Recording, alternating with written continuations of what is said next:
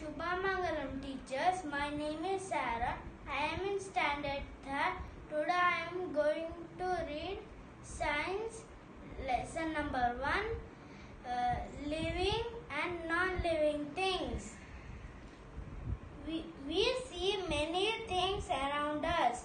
Some of them are living while others are non-living things. People, animal and plant are example of living things. Stones, rocks, mountains and soil are example of non-living things. Difference between living and non-living things. Let us see what makes living things different from non-living things. Living things grow.